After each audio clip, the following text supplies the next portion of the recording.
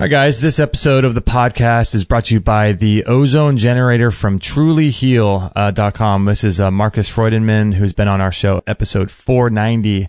And ozone therapy, as you probably heard, is an amazing, amazing way to help your body to heal. And it strengthens your immune system. It's great for killing bacteria and viruses. It increases the oxygen level of your cells, and it also helps to detoxify your body and reduces inflammation. It has been used with people on HIV, and it can affect cancer cells. We can't make any claims. But it's anti-aging, it increases energy, it reduces acidity, and people have used it for diabetic ulcers, herniated discs, meniscus tears in their knees, shingles, allergies, Lyme disease, Alzheimer's, arthritis, autoimmune diseases, colitis, digestive issues, tinnitus, vaginal infections, chronic hepatitis, chronic fatigue syndrome, fibromyalgia, candida, and so many more. So if you guys are interested in the ozone machine from Truly Heal that I highly recommend, I'll put a link to that on this show page.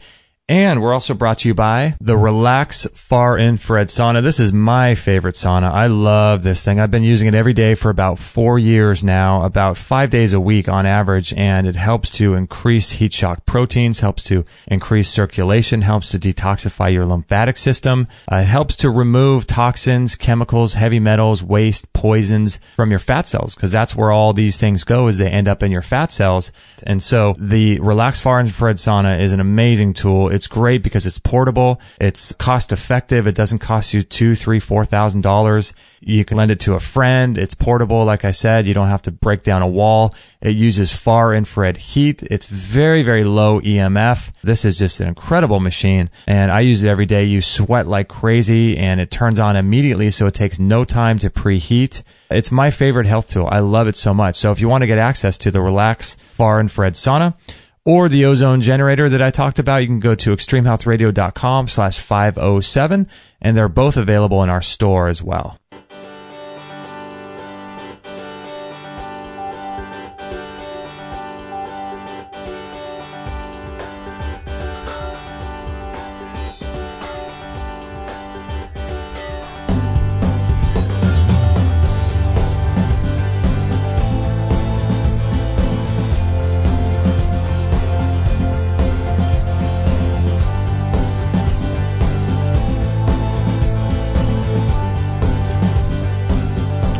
All right. Well, thank you so much, everyone, for joining us on another episode of Extreme Health Radio. Super, super excited to be with you today. We got a cool guy on the show again. This is Chris Wark, and if you guys have been following his work, he's got a really cool blog over at chrisbeatcancer.com, doing some great work. Survivor of colon cancer. So we're going to be talking about his new program that he's launching here pretty soon.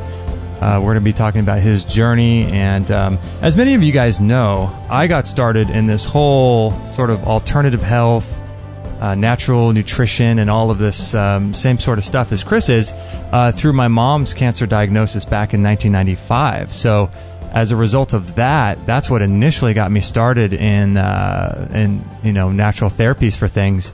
And my mom had non-Hodgkin's lymphoma, and she almost died. She had a stem cell transplant, bone marrow transplant, chemotherapy, surgery, radiation, the whole 9 yards, and it was just a really eye-opening time for me back in 1995, going through all that stuff with her. So cancer, as many of you guys know, affects so many of us. I think it's 1 out of every 2 men get a diagnosis in today's culture, in today's society. 1 out of every 3 women. If you yourself haven't been diagnosed with cancer, I'm sure you know someone who has, and it's the great curse of our time, which is unreal what's happening with cancer these days. So Chris has got a really awesome story, and he's launching a brand new course for people called Square One. So I wanted to make sure that we can talk to him today about his journey and his new course and program that he's got starting up pretty soon. So really, really excited. Again, his website is called chrisbeatcancer.com. And let me turn his microphone up so we can hear him. Chris, can you hear us okay? Can hear you great, Justin. How are you? Excellent, man. You know what? I was just looking before the show. You know, it's been 4 years since you've been on. That seems longer than I would have guessed. I know, right? I would have guessed like 2 to 3 years. Oh, time just flies, doesn't it? It does, man. I'm just glad you're still doing the show. Oh, thanks. Yeah, thanks. You were our 12th guest, so thanks for being on. Oh, wow. Yeah. Yeah, man, that was in the infancy. I know. And I love what you have going on, man.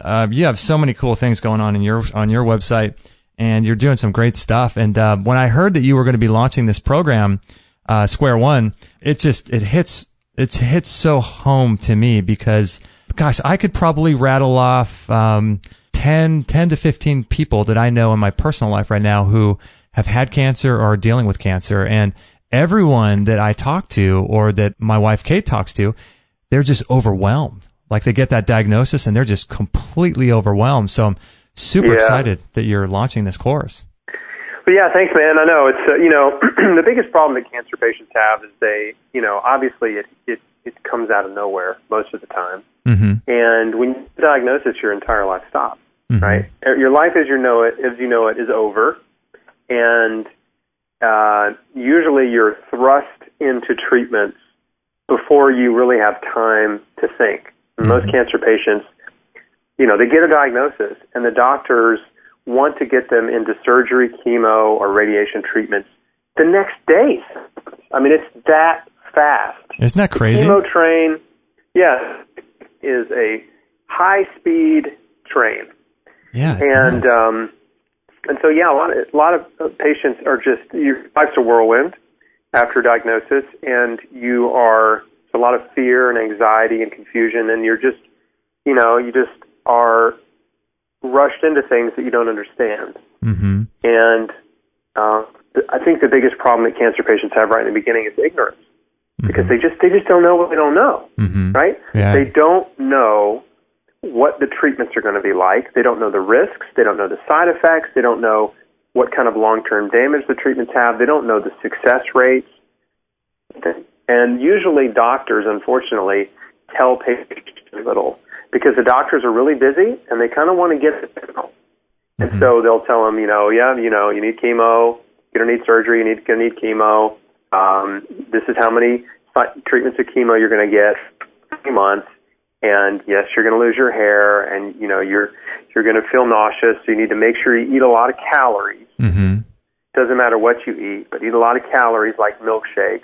Mm-hmm. And that's about it. That's right? crazy. They just don't tell them anything that's critically important to make an informed decision.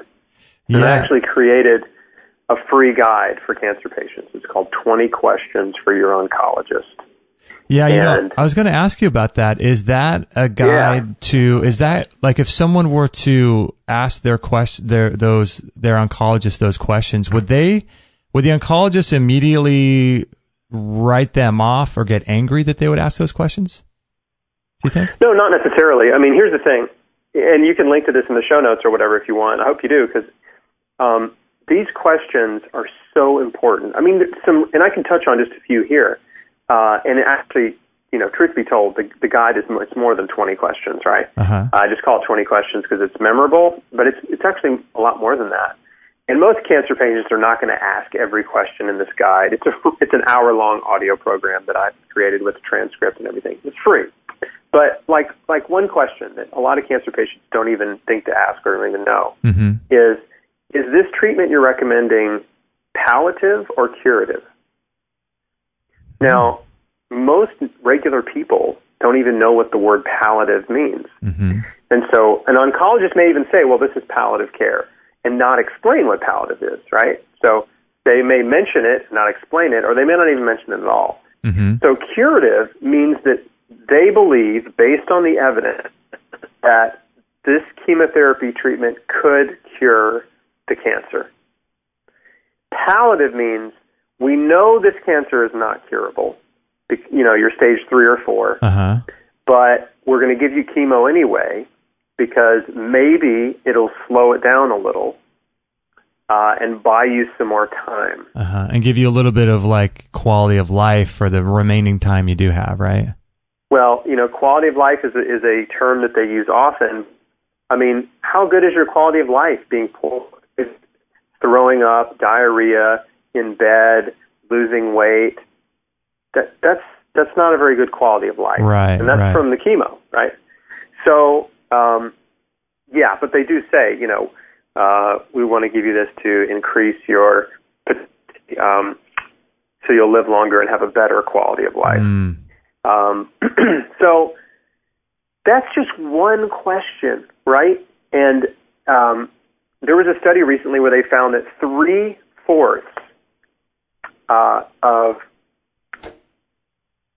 late-stage cancer patients surveyed did not know whether or not they were getting palliative or curative care. 3/4. Yeah. I mean, it was, it's unbelievable. Like, they didn't even know. Wow. They actually thought the treatments they were getting could cure them. When the truth was, their doctors knew, like, no, there's no way. We're giving him palliative chemo. We're not giving him curative chemo. Wow. So that's how bad the ignorance is. And not to blame the patient, because we think of the word ignorance as being an insult. But ignorance just means you don't know something. Right. Nothing wrong with that. So, yeah, nothing wrong with it at all. You just don't know, like I said. So patients are going in completely blind, and they don't know the right questions to ask, and they're scared, and all they're asking is, am I going to be sick? Am I going to lose my hair? And you really need to ask, what is the success rate? Like, what is the 5-year overall survival rate with this treatment for my stage cancer, for my type of stage cancer? Right. So they need to be asking that question. So that question is interesting. They need to ask their oncologist, how many patients have you successfully cured with my type and stage of cancer? Right? Yeah. How many have you actually cured? And may I speak with them? Like, I would really like to talk to some of your former patients. Oh, wow. Would you mind referring me to 3 or 4 of them? I just want to, I just need some people to talk to. So these are not antagonistic questions, right? These are reasonable questions. Now, some of the questions do get a little antagonistic, like, for example, how much money do you make off of me as a patient? That's a pretty bold question. A lot of people don't have the, are not comfortable asking that question. Wow, but some people do. Some people do. And have you talked with people who have asked that question, and what was the response from doctors? Oh yeah. So I get feedback all the time from patients who use the guide, and the stories they tell me are just unbelievable. I mean, basically it's the same thing. It's like, you wouldn't believe what my doctor said to me when I asked him these questions. Now, sometimes, again, some of the questions are they start off pretty just really basic, fact-finding, information-gathering questions. But then it can progress to some very pointed, direct questions, like, if this was your wife, would you recommend the same treatment for her as you're recommending for me?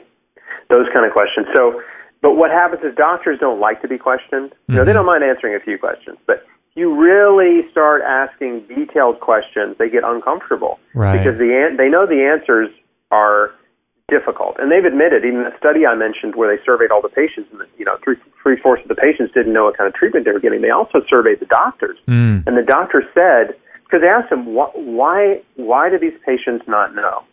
And the doctors admitted, because we're uncomfortable discussing those type of things with patients. Wow. It's hard to tell a patient they're incurable. Right. That's how they answer these surveys. So, again, not to paint the doctors as bad people, but they're uncomfortable delivering bad news. They want to just go over it, and they want to get the patient in and out quickly because they have a lot of other patients they need to see.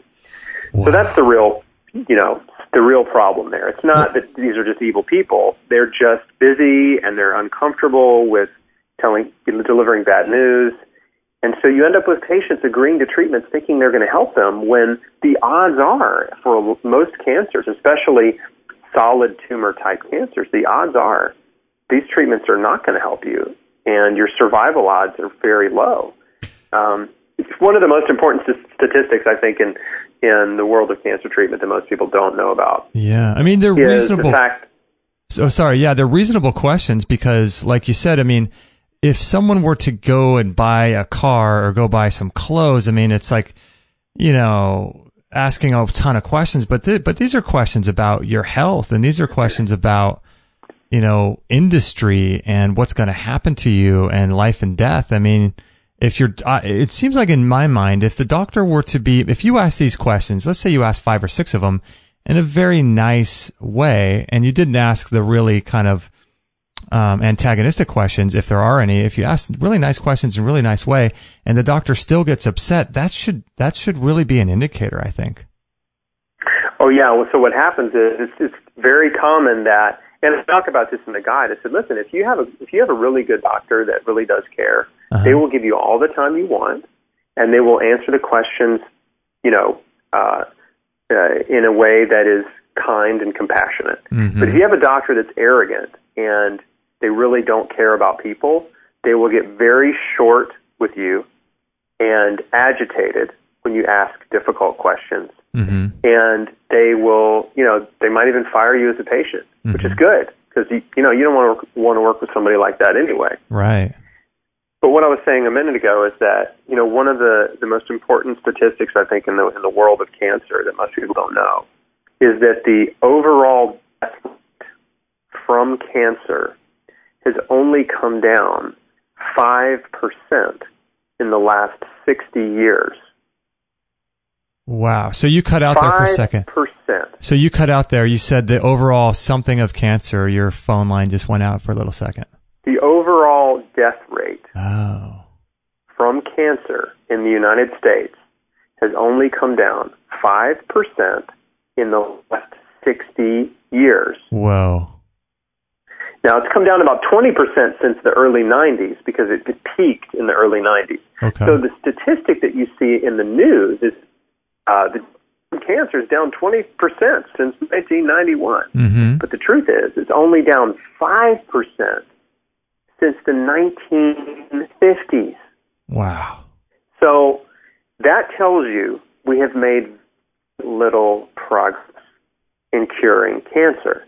Despite the hundreds of billions that have been spent on cancer research, the only cancers that they've made really significant strides in are childhood leukemia, lymphomas, mm-hmm. and testicular cancer. Mm-hmm. But our main cancer killers, breast, colon, lung, prostate, ovarian, cervical, pancreatic, they've made almost zero progress in improving the death rate.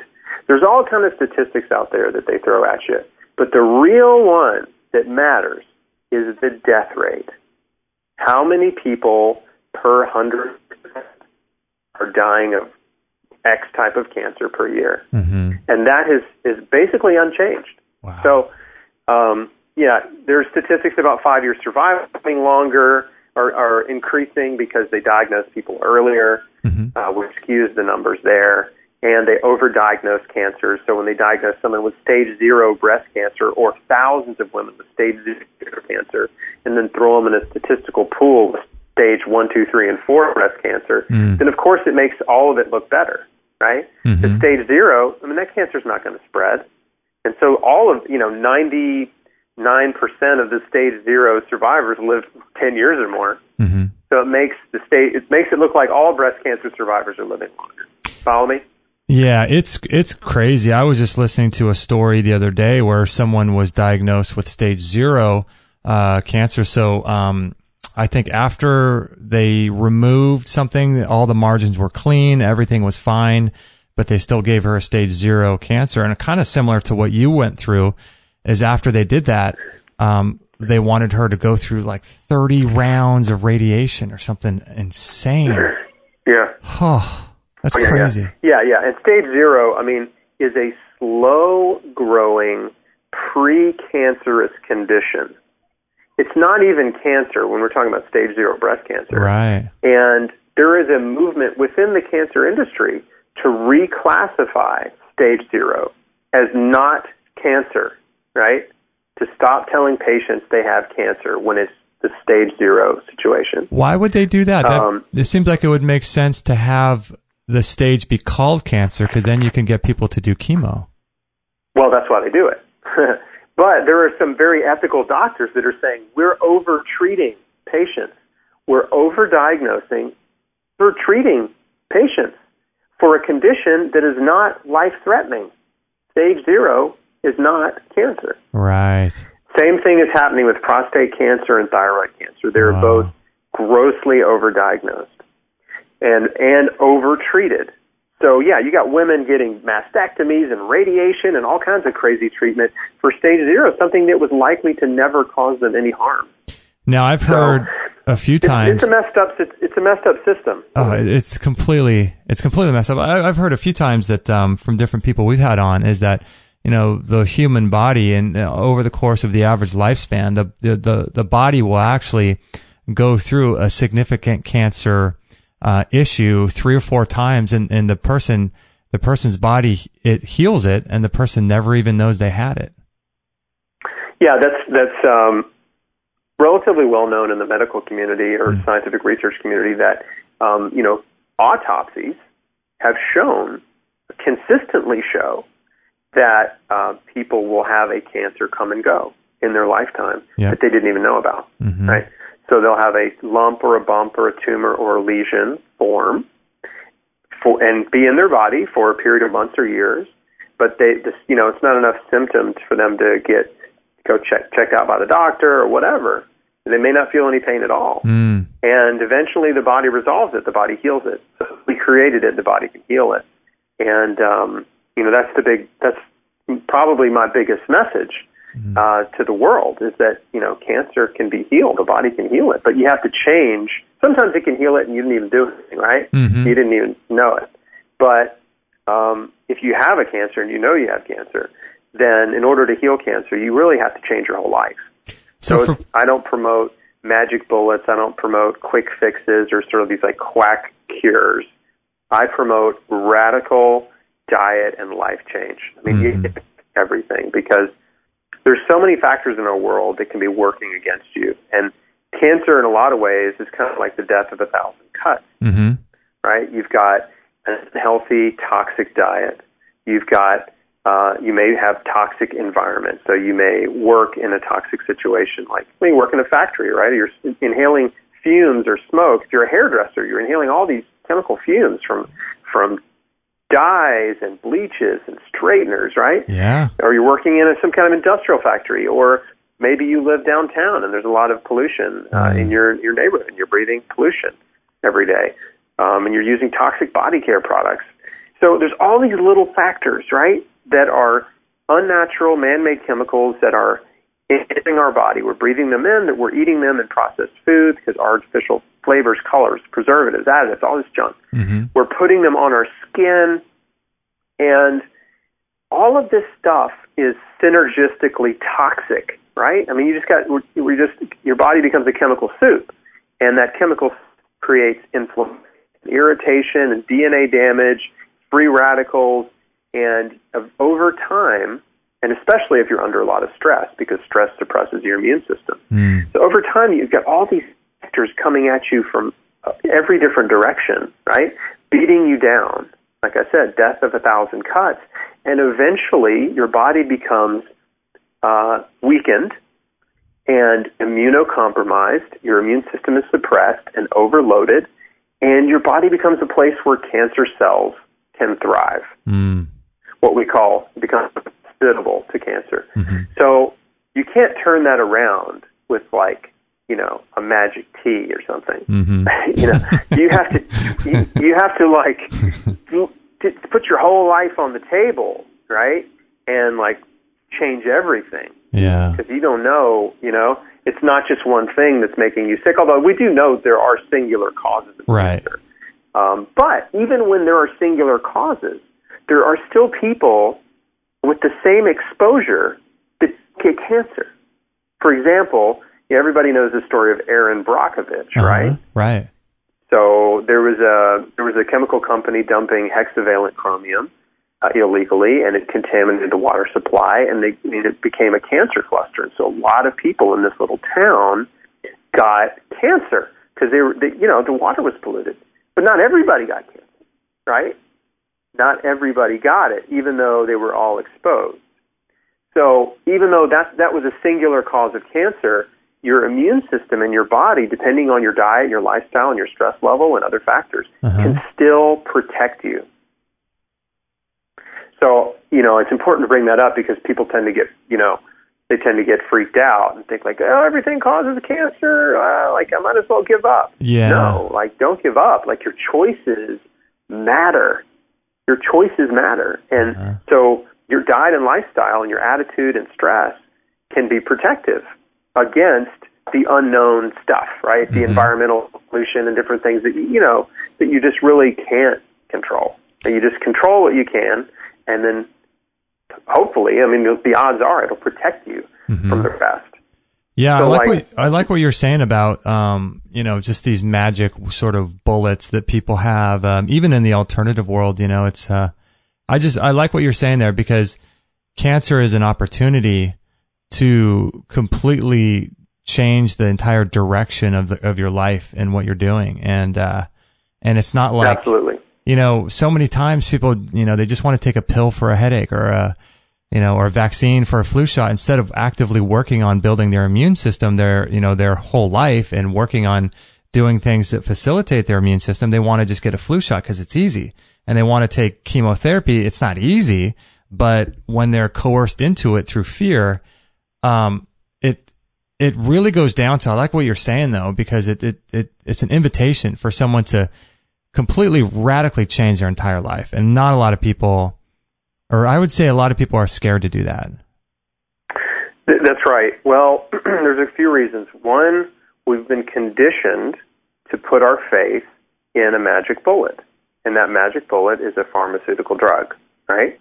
That's how we've been raised, that there's a pill for every ill.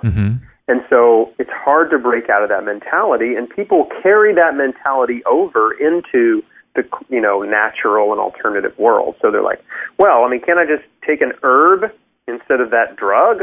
Hey, can I just take one magic herb? No, it just doesn't work that way. Right. I mean, it's possible, right? It's possible. There are testimonials of people healing cancer by just changing one thing, but I think it's a lazy and it's sort of a foolish approach to think you're just going to take one little herb or drink some special tea or, eat some special anti-cancer food and it's going to cure you. And like you said and I said, cancer it's an opportunity for you to change your whole life. And you're not sick because you have cancer. You have cancer because you're sick. And cancer has been growing in your body for years. You didn't get it overnight, and you're not going to heal it overnight, right? Healing takes time. And a lot of people are impatient. So they don't want to, again, they want the quick fix. They don't want to do the hard work, which is changing your whole life, giving up your bad habits, and forgiving the people that have hurt you. And, when I say bad habits, I mean, eating junk food and fast food and processed food in a diet that's, a gluttonous diet of meat and dairy. Like nowhere in history we're eating unprecedented levels of animals. Right. And it's just bananas. It's crazy. And not to mention that, everybody wants to blame processed food and fast food, and of course it's terrible, but most processed food and fast food also contains animal products. So it's both. Yeah, it's completely unnatural. Hey, I wanted to let people know about your story, because a lot of people that are listening now may not have gone back and listened to the show we did with you for 4 years ago. Talk a little bit about that, about how things were going in your life and what was going on, and then your story through cancer yourself.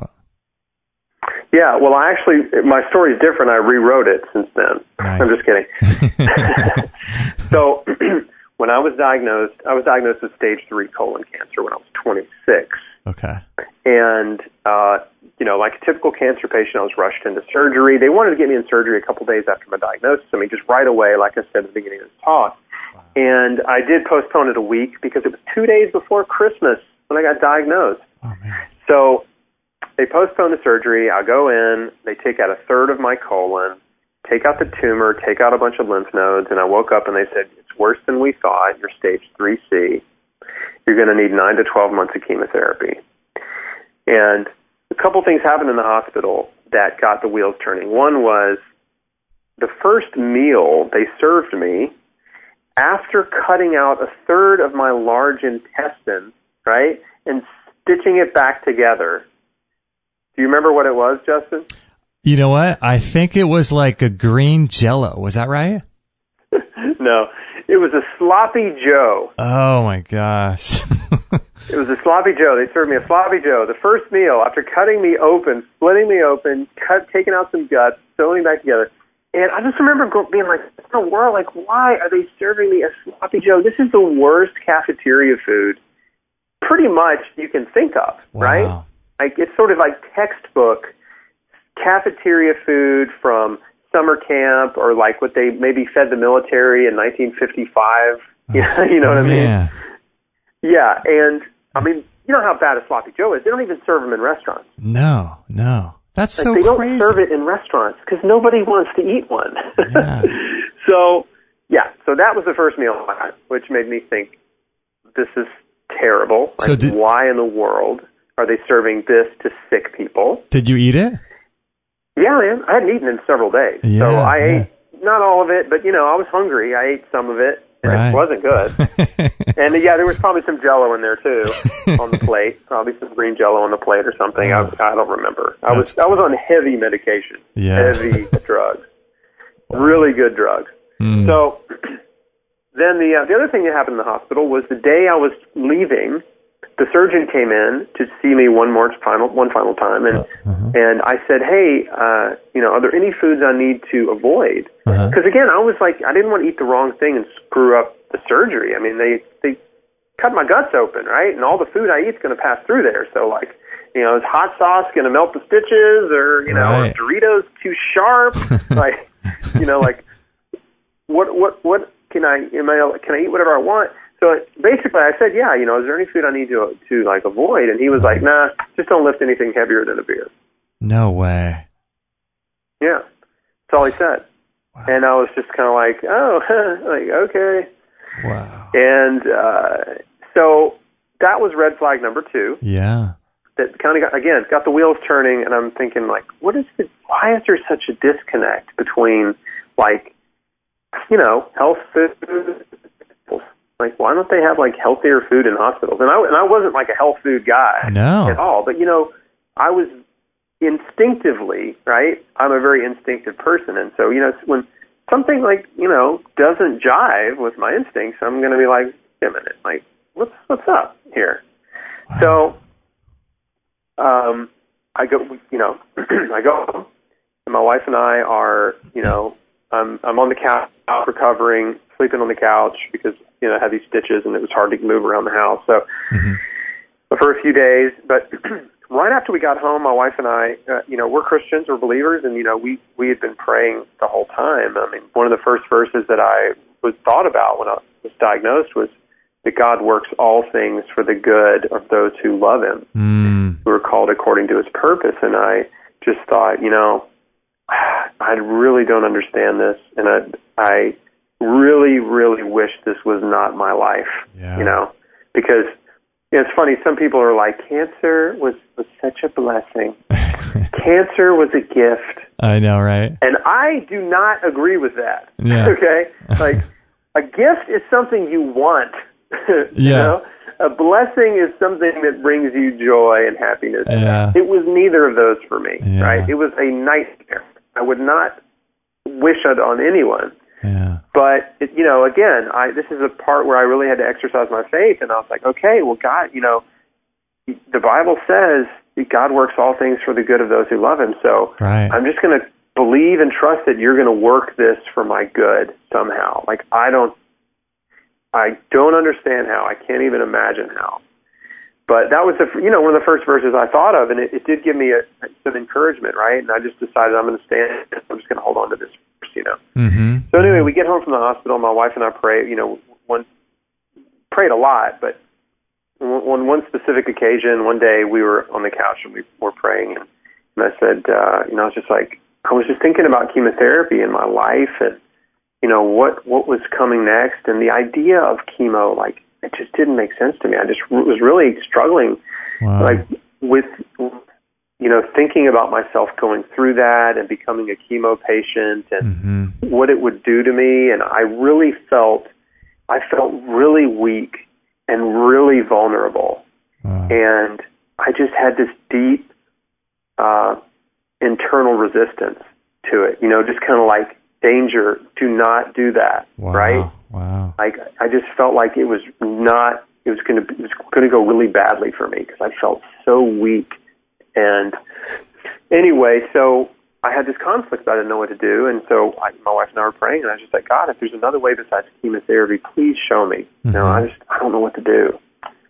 And 2 days later, I got a book that was mailed to me from a man in Alaska.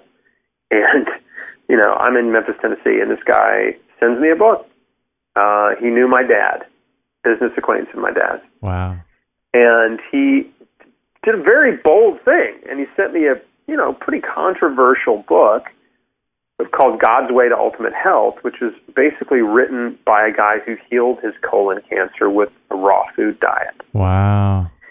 And so, 2 days later, this book shows up, and I open the box, and it says God's Way to Ultimate Health. And I'm like, God's Way? Okay, let's see what this is about. Right. And, as soon as I read the guy's story, and I'm just kind of reading, in the first chapter, he's like telling his story, and I just got choked up, I was overcome with emotion. I'm on the couch, at home alone. My wife's at work, and I'm just like, choked up, tears coming down my face, and I just knew it was an answer to prayer.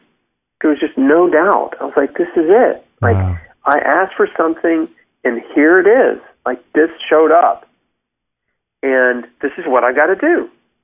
And so, this is a book that like a lot of, health books, made the case for nutrition. Mm-hmm. Made the case that the reason so many of us are sick and suffering from diseases like cancer is not bad luck or bad genes, right? It's our diet and lifestyle. Mm-hmm. And I've learned since then, of course, that cancer rates are much lower in most of the world compared to the United States and Western nations. And third world countries have much lower rates of colon cancer than the U.S. And it's because they eat a very different diet. Mm-hmm. Right. And their lifestyle is different, too. Mm-hmm. So anyway, this book is just really speaking to me at that time. And he's making the case that we just need to get back to a simple diet of organic, he's saying raw organic fruits and vegetables. Wow. That's it. And lots of carrot juice. Because that's what he did to heal his cancer. It took him about a year.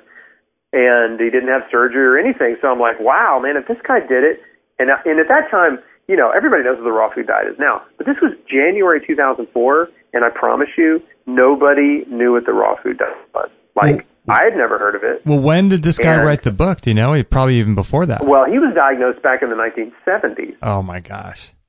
And so this was 2004, and he's still alive today, in 2017. George Malcolmus, I just found out, right?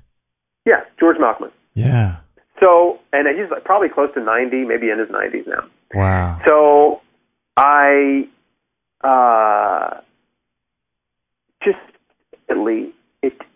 it resonated with me, and I'm like, this is what I'm going to do.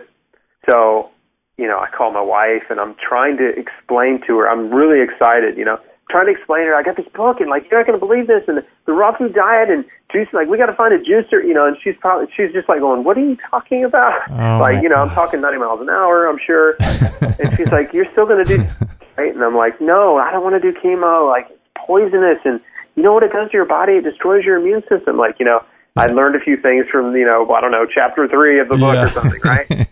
And that's funny. So, as soon as we get off the phone, I'm getting phone calls from other family members. Wow. Who are saying, Chris, we heard that you're thinking about not doing chemotherapy. And you need to understand how serious this is. And you need to do exactly what the doctor says. Wow. Even your own family was saying that to you. Oh, yeah.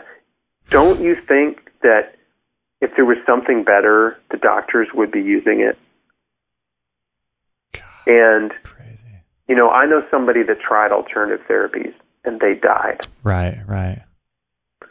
And all of a sudden, my entire world was turned upside down again, mm-hmm. right?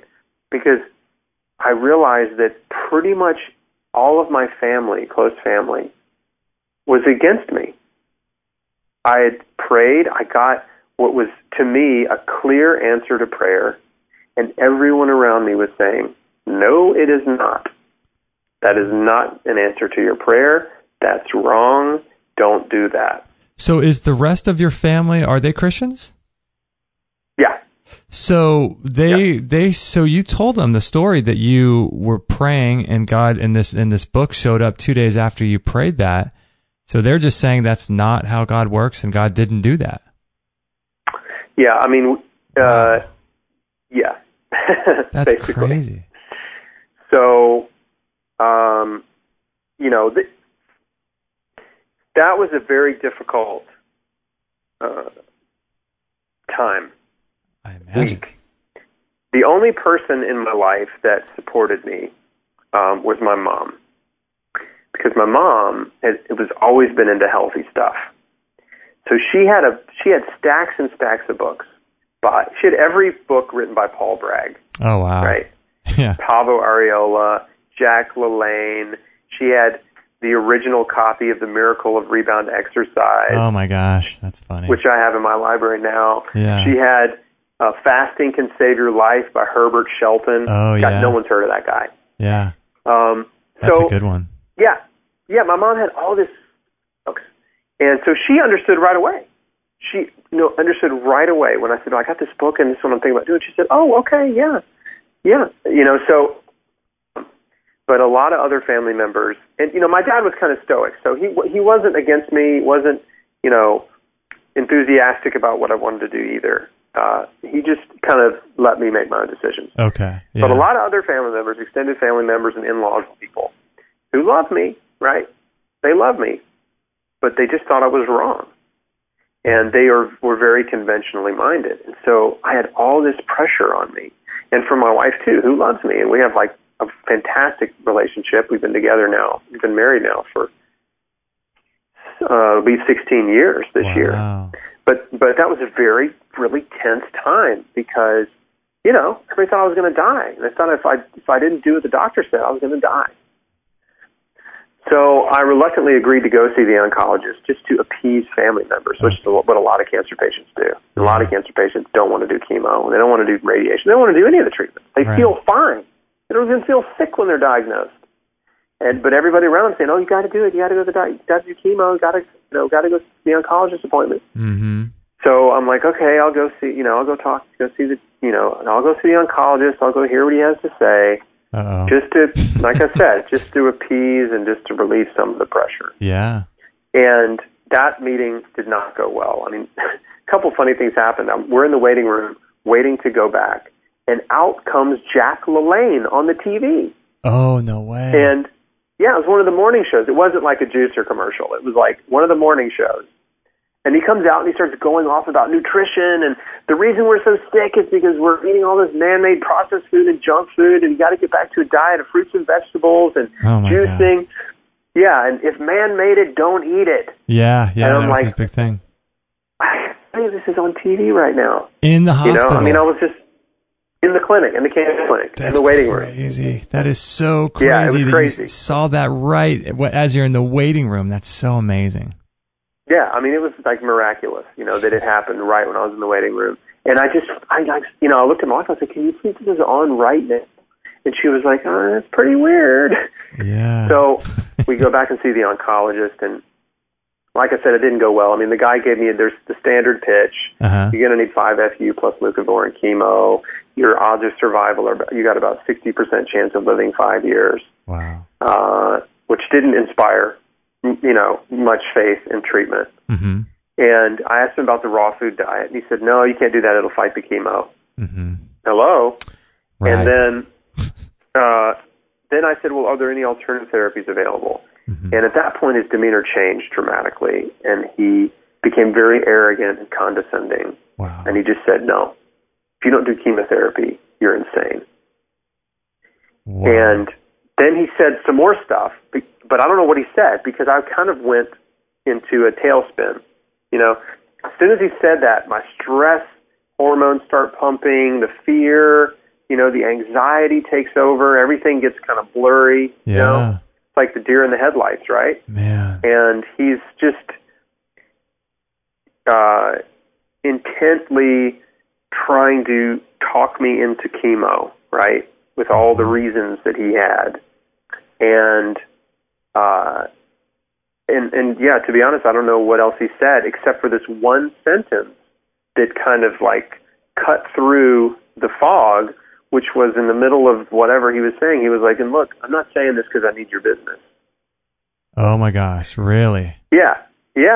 It came out of as soon as it came out of his mouth, I was like, whoa, like what? Like, did he business? Like, what does business have to do with anything? Yeah. Right? Wow. And and then, whatever, more talking on from him, not so much from me.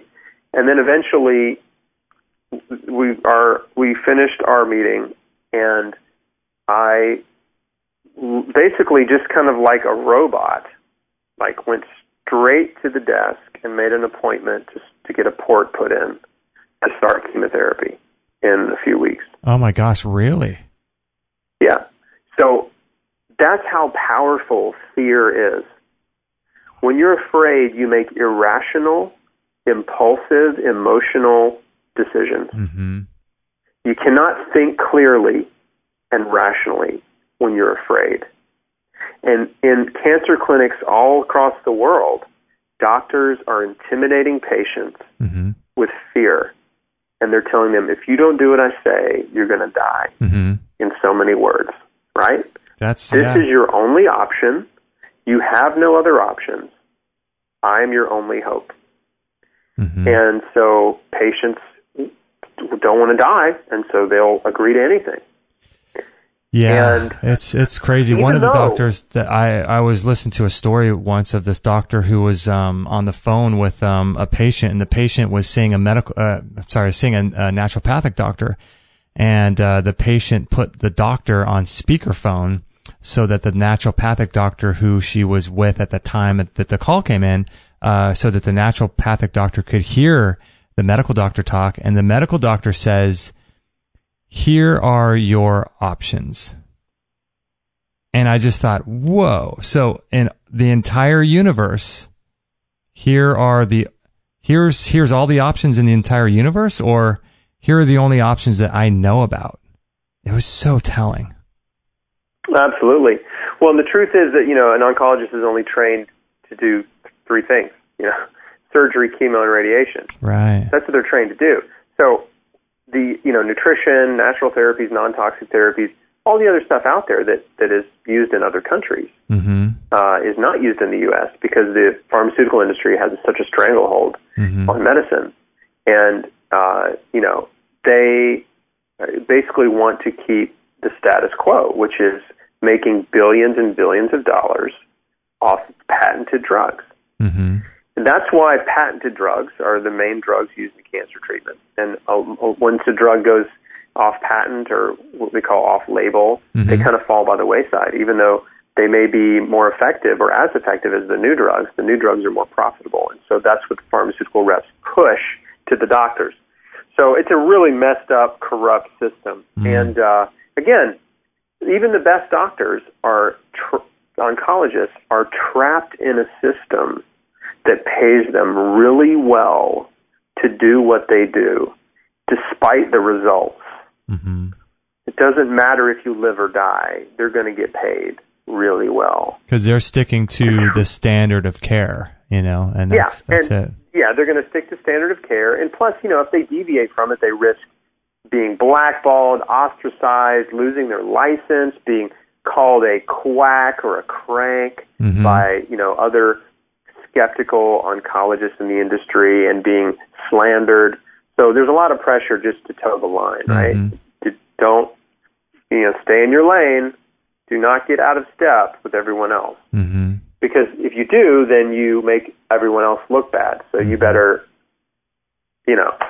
protect our interests. So how long did it take for you to get your wife on board? Yeah, good question. It took some time. It took some time. The toughest part was, as I was saying earlier about the oncology clinic, I made this appointment to start chemo because even though Jack LaLanne was on the TV and, the oncologist said some really weird stuff to me, the fear was more powerful, right? Wow. And, I couldn't think clearly. But fortunately, I had several weeks, 3 weeks, before I was going to start chemo. So I had time to get my wits about me, right? To clear my head and really think through my situation. And by the way, I'd been on a raw food diet for a week when I saw the oncologist. And so I, went home and I just kept doing it, raw food and juicing, just hardcore. I went 100% raw on the first day, like immediately. There was no, let me think about it. It was just instantaneous transition to this diet because I just thought, this makes a lot of sense to me. This is hardcore. I've never done anything like this before. And I want to see what happens to my body when I do this. So anyway, but I realized, during that time when I was kind of waiting to get the port put in, it was kind of like I realized I had two paths before me. I had the wide, brightly lit, paved road that everyone was going down. And that was the road to the train station to get on the chemo train. And everybody was going down that road, and there were people cheering you on and running races for you, and everybody's so supportive, right? And then you get on the train, and everybody's so nice, and it's state of the art. Everything is beautiful and modern, and the chairs are really comfortable. And they bring you little cookies and candies and snacks, and off you go on the chemo train. Right. And the suffering starts immediately. And there's no guarantee that you're going to be well at the end of the line. And once that train starts, it's real hard to get off. And when they drop you off at the end, they may be dropping you off to die. So that was option number one. That was scary to me. Option number two was a path into the jungle that I had to hack my way through alone in the dark. Right? The path that says do not enter. Right? Yeah. That is overgrown. And that was scary too. And also, no one supports you on that path, probably, for most people. Exactly. You're alone. I realized I was alone. And I had two options. Both options were scary. And I wished there was another option that wasn't scary. But there wasn't. I had two. But I knew that the path into the jungle, man, alone, was the path that God had shown me. I asked for something else, and he illuminated this path. And so I knew that I had to step out in faith and to trust him that he would lead me through, right? I mean, it was a deep exercise of faith and trust. And did you think at that time that you were willing to do it even if your wife wasn't on board, or you just figured she would become on board as soon as she started learning some stuff like you did?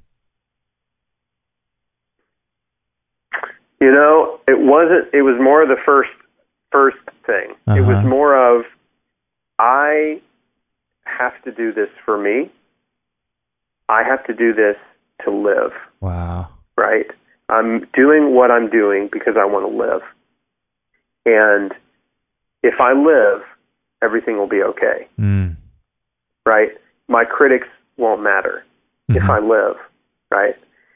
And I just can't worry about what they think about me right now, even though that was really tough.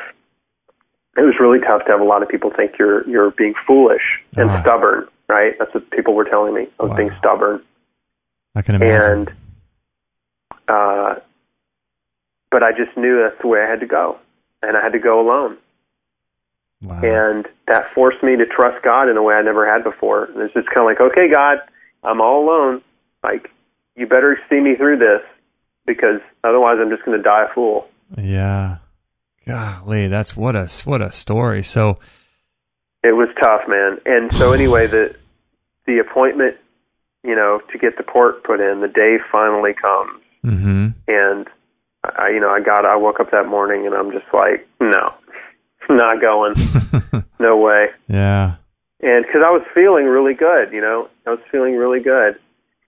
Didn't go. The oncologist clinic, the cancer clinic, they called, left messages, and sent me a certified letter. They really after me to get my business. But I just kind of stood my ground, and I was like, no, I'm not doing it. Wow. Maybe later, things change.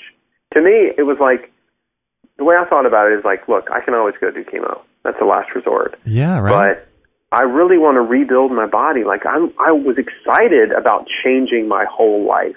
I was excited about it. Wow. And I believed that it would have a profound impact in my health, in my instincts. I had very little to go on. The internet was not helpful back then, man. No. There was no Extreme Health radio show in 2004. Right. Okay. There was like very little resources. All I had were like my mom's books from the 1970s and 80s. Wow. And there's some good ones in there. She had a cancer battle plan. She had the cure for all cancers. She had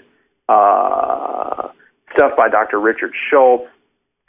She had some stuff from Lorraine Day. Cancer doesn't scare me anymore. Mm-hmm. So my mom had some really great resources, and that was huge. That's so great that you had that influence from your mom. That's awesome. It's a miracle, dude. Think about it.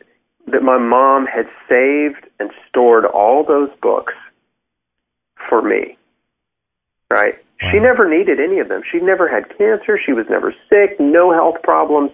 She had just become my mom is a lifelong learner. Yeah. Avid reader. She just devours books. She always has. And all types, not just health books, but she's devoured, like, who knows, man, hundreds and hundreds of health and personal development books and, and fiction and all kinds of stuff. And, man, she just had all these books, man, set aside. And then when I needed them, there they were. And I didn't even, there's no way I could even go through them all. There's still books that, I haven't read that she had in her library. So, but anyway, the point was that, every book I went to during that time, right in the beginning, they were all pointing back to the same thing. They were all confirmatory. Mm-hmm. They were all pointing back to raw food. They were all pointing to juicing. They were all pointing to your attitude and your emotions and forgiveness. Mm-hmm. And stress, which of course is forgiveness and your emotions are all wrapped up in stress. So I kept getting the same messages from, different books. And so in a lot of ways that helped me. It helped me. It kept it simple, even though I had no support groups, no cancer healing buddies. There was no Facebook, no YouTube, no Twitter, no social media, right? I wasn't a part of any online, support groups or even local support groups. I went to a raw food support group or whatever. It was just weird. The people in it were weird and not friendly at all. Yeah. Yeah, it wasn't, raw foodism wasn't like cool and hip and like a bunch of hot young 20-somethings. It was like mostly people older than me because I was 26. I was the only young guy. Wow. There was a bunch of older people who weren't even friendly. And it was, It's weird. So I went to that twice, and then I was like, okay, well, this isn't really doing it for me. Right. So, so I was just alone, man. But here's the thing. Over time, things changed. Time changes things. And as I got, I found a local naturopathic nutritionist, like one of the only ones in Memphis. Uh-huh. And then he knew of a sort of underground integrative oncologist. Oh, wow. A guy named Dr. Roy Page, who is now deceased. But he'd come out of retirement in his 70s because he didn't like being retired. And he had been an oncologist his whole life, and he had gotten interested in integrative alternative therapies because he knew that the conventional treatments, chemo, didn't work. He knew how brutal they were. He knew how ineffective they were. And he was like reading and researching and trying, non-toxic therapies like vitamin C IVs. Mm-hmm. on his patients, like giving them some alternatives. And he was really interested in trying to help people get well. And so I did vitamin C IV therapy with him. And he had my blood work drawn every month and ordered some CT scans about every 6 months for the first couple of years. So we were keeping very close eye on everything. Wow, what a blessing you found that guy. Oh, it was. I mean, everything that happened was just God. Yeah. It was just from one thing to the next, and that's how I kept going, because he just when I needed it, I would get a sign. You know what I mean? Just when I was feeling lost, there would be another little signpost in the on the jungle path to remind me that I was going the right way. That's so cool. And so, sometimes all it takes is just a little sign, just something small, Just a little spark to reignite your faith. Mm-hmm. And I had a lot of those little sparks along the way. That's awesome. Just looking back, it was, it was really miraculous. But I don't want to say it was miraculous in the sense that I'm special and then that no one else could have it. I mean, the truth is that when you really listen to God and when you trust God and you step out in faith, He does the same thing for you that He does for me. Like He gives you those signs and He brings people into your life and information into your life. Like He orchestrates, your path. It says in Proverbs that a man makes plans, but the Lord directs his steps. Mm-hmm. And so, God's involved in our lives and He's directing our steps. And a lot of times we don't even know it. We don't even acknowledge Him or give Him credit for it. Mm-hmm. But I do, big time. And so, fast forward 6.5 years after my diagnosis, like I'm in the best shape of my life, alive and kicking, and everything's great. And I'm like, well, people start asking me, like, what did you do? You didn't do chemo? Like, how's your health? Do you still have cancer? I'm like, no, man, I don't have cancer. Like, I'm great. I'm like super healthy, Wow. And so I decided to start the Chris Beat Cancer blog. That was 2010. Wow. And just to share my story, like I didn't think, it wasn't to make money or like to become popular. I just like, well, if I put my story out there, I know there are people who are desperate for a testimonial, because I was. Like I was just desperate. Is there anybody else out there who has healed cancer? Like anywhere? Can I find them? I just really needed that encouragement bad. Yeah. And it was hard to find it in 2004, so I just thought, man, let me just put my story out there, and I know it'll encourage some people, and because that's what I wanted, that's what I needed, and I just discovered a love for writing and researching, and I was already pretty, sort of like a obsessive nerd by that point. It's been 6 years. And so I learned a lot. So, I felt like, man, I've got a lot to share. Like, I've learned a lot in the last 6 years, and all my friends and people I know have just been drinking, beer and eating barbecue. Like, I've been, down the rabbit hole. And I've come back up with a lot of interesting stuff. Yeah, right. So I started blogging about, nutrition and health and cancer and the cancer industry and all kinds of stuff, and just things that I thought were important to me. And little did I know when I started that there were so many other people looking for this. I figured there were a few, but there was a lot. And, Google was very kind to me because, I guess because there weren't really any other alternative cancer bloggers. Chris Carr, that was about it. And so a lot of people found me quickly, and my audience grew, and I just started making videos, and then I started finding a lot of other survivors who had healed with nutrition and natural therapies. And every time I found one, I'd be like, hey, can I interview you? Like, your story's awesome. Your story's better than mine. I want to share it. So it turned into that, and you understand this because, hey, you're interviewing me. It's the same deal. Mm-hmm. So I've interviewed a lot of people who have healed all types and all stages of cancer, some with no conventional therapy whatsoever. Some have done it after surgery, chemo, and radiation failed them. Mm-hmm. And I get just as excited today when I meet someone as I did, when I first started the blog 6 years ago. Wow. So, yeah, man, it's just grown to be a really incredible thing. And for the first 5 years of the blog, it was just my part-time passion, and I was still working in real estate. And it finally grew, kind of turned a corner after about 5 years where, you know, I'm getting 1 million visitors a year on the site. It's like, whoa, wow, this is crazy. And you know, when your site gets 1 million visitors a year, like it just makes money. It's like almost impossible for it to not make money. And so eventually it was like, wow, this is great. Like I can actually make a living, like provide for my family doing what I love to do, like pursuing my passion. Isn't that amazing? And so I was able to stop being an active real estate professional and just focus full time on writing and speaking and making videos and podcasting and everything that I do. Sort of the Chris Beat Cancer life entails doing interviews with you or whatever. And you know, I'm just super blessed, man.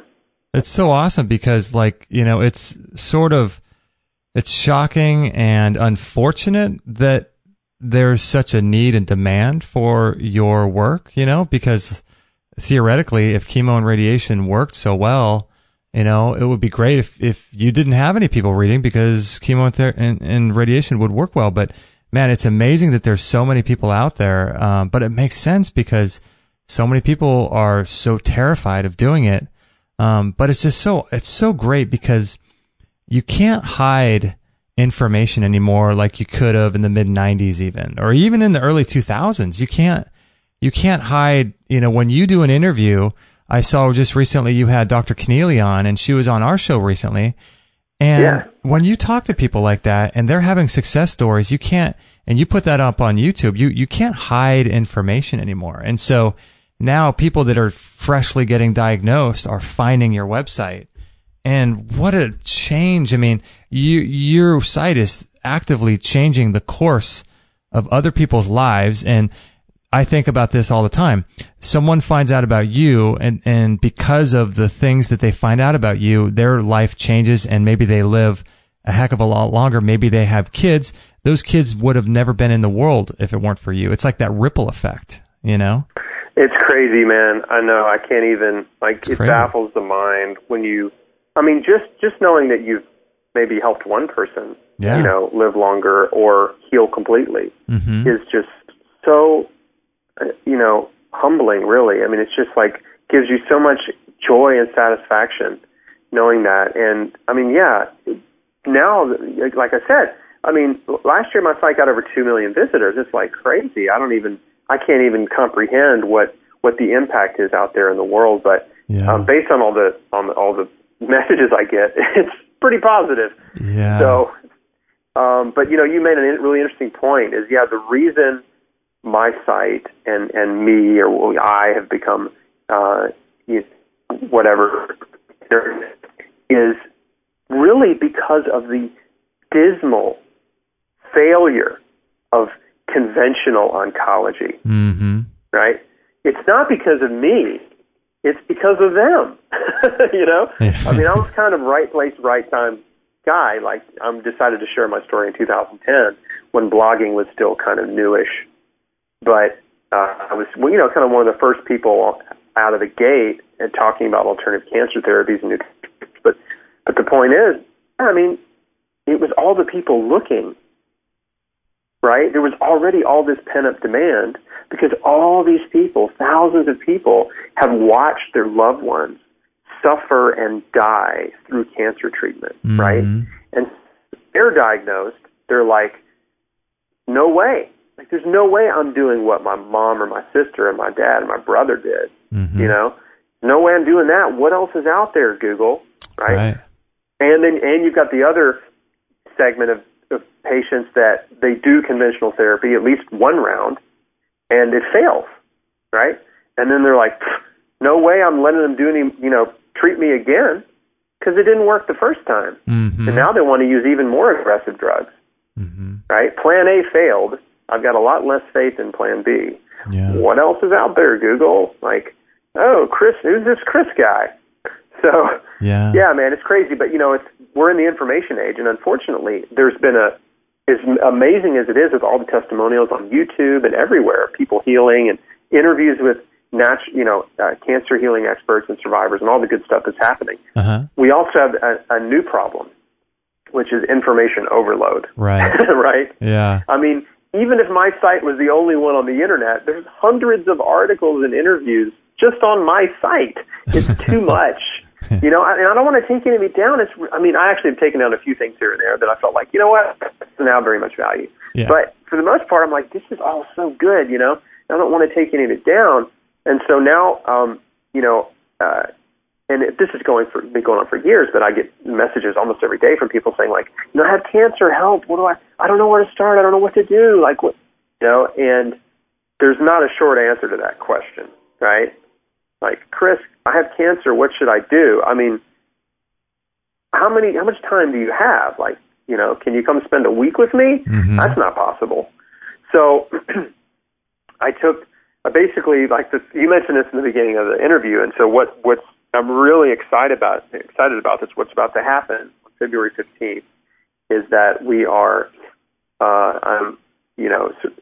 unveiling the Square One Healing Cancer Coaching Program. Yeah, tell me about that. Yeah. Yeah, so it's a 10-module course. It's 10 one-hour video modules that take a patient from knowing zero, right, all the way to, basically I called it Square One because it's like, this is where you need to start. I'm going to show you exactly where to start and what to do. Like, there's 2 modules on the anti-cancer diet. There's a module on your attitude and your emotions and the cancer industry, like, not the industry, but like understanding cancer. There's a module on stress. There's a module on exercise and rest, module on spiritual healing, and there's a module on supplementation, and there's a module on testing and how to monitor your progress. So it's a really comprehensive course that is also very simple and straightforward. So there's a lot of information, but it's not information overload, mm-hmm. and it's all cohesive. So it's not like, here's 1,000, anti-cancer therapies A to Z, right? Like, it's not that. Right. Because all that's going to do is make somebody confused and overwhelmed, and they still don't know where to start. So what this course does is it walks through every change they need to make in their life, like if they're serious about healing. So it's diet, lifestyle, emotions, stress, and then, of course, like practical stuff like supplementation and exercise and things. So I'm super excited about it. It's been a long time coming. 13 years of my own experience and research, coaching hundreds of cancer patients one-on-one, and, of course, interacting and interviewing lots of cancer experts and doctors and all kinds of people, researchers. So that's awesome. That course is going to be free online starting February 15th. So the entire thing, all 10 modules, will air for 10 days, free online. And so, yeah, man, it's a really, really big, exciting project, and we're 2 weeks away from this thing. By the time your listeners hear it, it might be 2 days away. I don't know when this show is going to air, but you can link to it in the show notes or whatever. But that's awesome. It's like something that's been a long time coming, and I'm just really excited it's finally finished and about to impact the world. And I think we've got a lot of people that are really excited about it and promoting it, like The Truth About Cancer and mm-hmm. the Food Revolution and Green Med Info mm-hmm. and Cancer Tutors. So there's a lot of really awesome organizations and people that have gotten behind me and are like let's push this out to the world. That's so great because, that's the number one, as that's the number one thing people have an issue with is going from 0 to 1,000 overnight, like that. When they first get that diagnosis, their learning curve is just so intense because they've never even heard really maybe of, vitamin B17 or, just any number of different things. People just don't know about them because they're not in our current, cultural vernacular. They're not in our culture, our society. People don't mm-hmm. know about this stuff. So taking someone by the hand and doing, step 1, step 2, step 3, I think would be super valuable. I rolled it out in a very small kind of a soft it's like a soft opening way last summer, and had 1,000 people go through the course, and the feedback was just off the charts. I mean, I just knew. I mean, it was just like, whoa, like, wow, this is exactly what people need. And like you said, you're right. There is a steep learning curve, right? There's a steep learning curve when you're talking about changing your whole life, and there's a re-education process that happens, because you have to kind of toss everything out that you thought you knew about health, right? You've been told your whole life, like eating meat and dairy is healthy, and everything in moderation kind of stuff. But having said that, even though there's a steep learning curve, I think the problem that people have is they just don't even know where to start learning.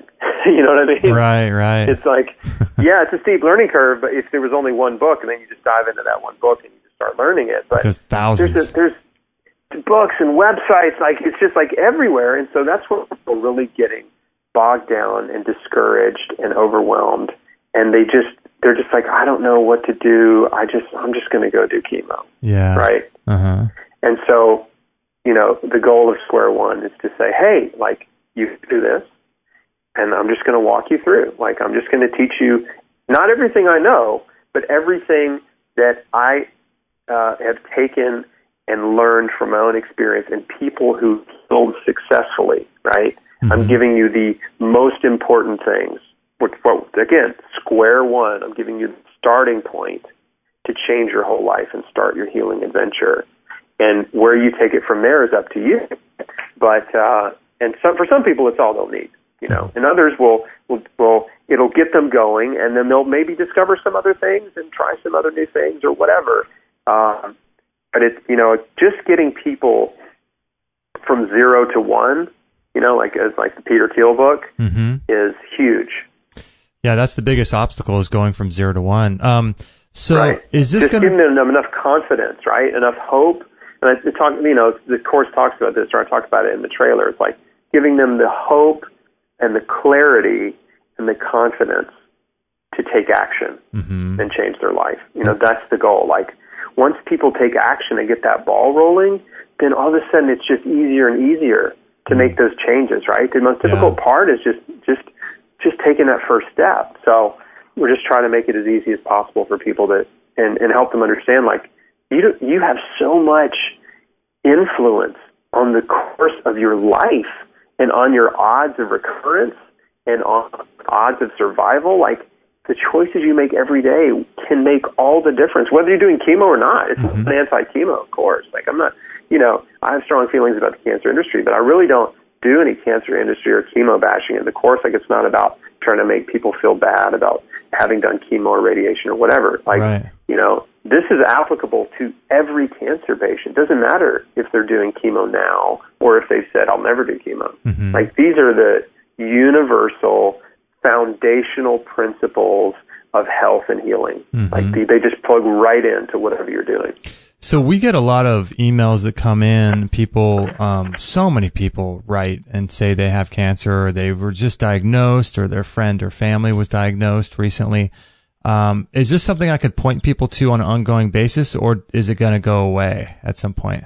It won't go away. Okay. Square One will continue on in perpetuity, but we're doing a very special thing. I mean, it's a paid program, but we're doing this really special thing where 10 days, the entire course is going to be free of mine. So, it's just a way to kind of give back and say, hey, like, here it is. Like, anybody that wants it, that can't afford it, and it's an inexpensive anyway, but anybody that wants it and just can't afford it, or you just want to watch it for free and go through it for free, like, here you go. Okay, nice. So there's like a time where it's going to be available for free, but then after that, people can pay for it at any time. Absolutely. Okay, that's cool. And is there a place like inside? Is there a place for people to develop community or talk with you, or how does that work on the inside? Yeah. People that anyone that decides to buy the course to own after the free viewing gets access to live Q&A calls with me, and when in the course.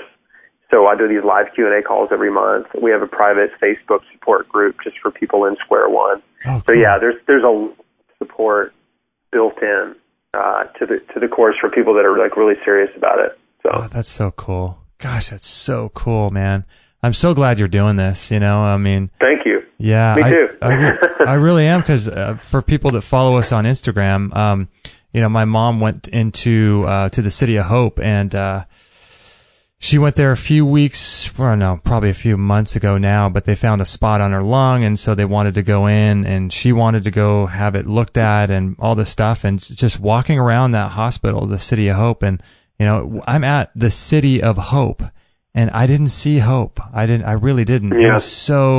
I just felt so bad, and I was just praying for these people that God would open their eyes, and gosh, I just felt such a burden for them. And we took the stairs from one level to the next level down on the ground, and in the stairwell it talks about like vitamin C and cancer, and it talks about blueberries and antioxidants and cancer. But when you know what I mean? And my wife and I were just looking at each other, cool. just completely blown away that they were putting this.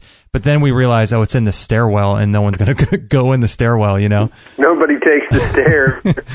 But I just felt, because we're all so sedentary. Everyone's so sedentary, they're too lazy to take the stairs. Yeah, and so I figured the amount of people that are going to see that are so slim, I just felt so, it's one thing to be in our world where we're surrounded by healthy people, vibrant and all this stuff, but when you get back into that world, gosh, the burden becomes so strong, Yeah, it's a very heavy burden, and hospitals are not a place of hope. They love to use the word hope, mm-hmm. right? They love to use that word, but what they really are is a fear factory. Mm-hmm. It's just fear, anxiety, despair, hopelessness. That's really what's happening. Mm-hmm. They use hope in their advertising and marketing campaigns, and it's a very different kind of hope. When I talk about hope, I'm talking about giving people hope that they can heal, right? That they can change their life, that they have the power to influence their future, mm-hmm. right? That is hope. That's what hope is. Mm-hmm.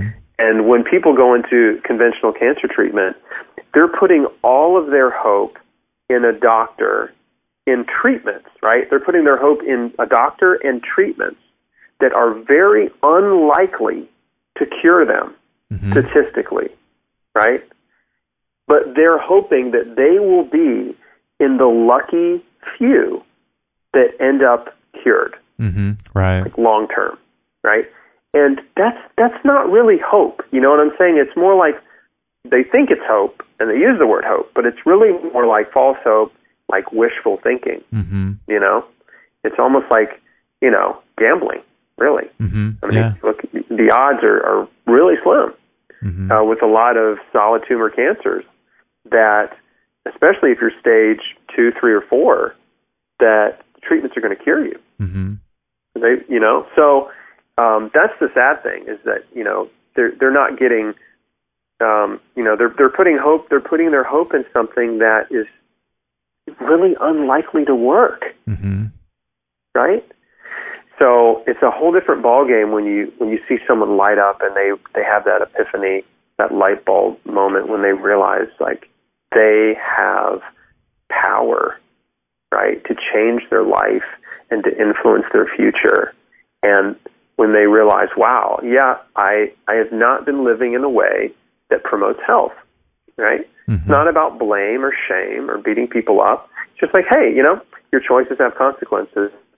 And, if you look at your life and look at all of your choices, well, your situation today is the result of all the choices you've made up until this point, mm-hmm. right? Like, everything happens for a reason, and most of the time the reason is you. Mm-hmm. You're the reason. Right. So, now that we know that, let's start making different decisions. Like, let's change the way we live and see what happens. So I think when people catch a hold of that, man, they change. Like they get this real, this enthusiasm and excitement and what I call real hope that's powerful and palpable. Mm. And man, that's what drives me. That's what keeps me going, is seeing that in people, and of course testimonials and feedback. I had a guy, just last week, a guy made this what I would call substantial donation to my site. Wow. And, I mean, I don't want people to think he gave me $1 million, but, you know, he just gave me a larger than average donation, okay? Mm-hmm. Like, you know, and he sent a message with it, and he said, hey, man, I don't know if you remember me. We met 3 years ago, and I had stage 3 colon cancer, and, you know, basically I'm alive today because of you. Wow. And it's like, whoa, man. How old a guy is he? I don't remember. I want to say 30s or 40s. Okay. You know, yeah, he was either 30s or 40s, and I actually I recognized his name instantly because we'd communicated a few times. Wow. But we met at a conference on the West Coast, California, a few years ago, and I think we might have even had lunch at a conference. You know, he just came out to me and said, "You want to have lunch?" And I was like, "Yeah, man, have lunch. Wow. Let's talk." And so, yeah, I mean, you know, stuff like that. When you get messages like that, when you get messages like that, it's like, man, I'm doing the right thing. Yeah. You know, and it doesn't matter how many people try to attack me or discredit me or whatever, which, by the way, isn't many. Mm-hmm. But there will always be haters. Oh, yeah. And skeptics and, you know, just unhappy people that don't, you know, just want to argue or whatever. But messages like that, I mean, it just sort of just crushes any any like naysayers. Right. You know. Wow. So, what an awesome thing you're doing, man. I'm so happy to support you, and just love watching you and your site grow and influence and grow in terms of how many people you're helping. You know, you're changing the world. You know, you really are. And people exist. I would imagine people are either exist now or are going to exist that wouldn't have existed if it weren't for you, you know? You're getting a little too deep and heavy for me, man. It's true. It's true. So I'm just a dude. I'm just a dude and a computer. But it's awesome. Doing my thing. Yeah, I love watching helpful, you know. Yeah. Thank you. No, man. Hey, and you're doing a great work yourself. You know, we're both on the same team, just trying to spread the message of health and healing, and you know, we're all in this together, just trying to encourage people and open their eyes and give them resources and options. And you know, I'm just thankful to be able to share my story and my crazy philosophies on your show. Awesome. Thanks so much, Chris. I know you're just going crazy right now with your schedule, but thanks for being on, man. Oh, it was a pleasure. Thank you. So it's chrisbeatcancer.com, correct? chrisbeatcancer.com, and I'll send you. You want to put links to the 20 questions guide we talked about, and the Square One program. You can put them in your show notes or whatever. Yeah, sure thing. Hang on the line there really quick, Chris. I'm just going to close out the show. Thanks, everyone, for joining us, and I really, really appreciate it so much, and your emails that come in and let us know what you guys are up to. Man, what a amazing thing. If you know of anyone who might benefit from this conversation that we had, please send this show to them. Chris would appreciate it. I would appreciate it. But most importantly, if you know someone who would benefit from this information, that's really what we're about, is just helping as many people as we possibly can. So yeah, feel free to send this show to anyone you think might benefit. We would appreciate that. And I'll be back at the end for a wrap up, but thank you for joining us. Thanks for listening. Thanks for everything that you do for us. We love you, and we'll catch you guys on the next episode.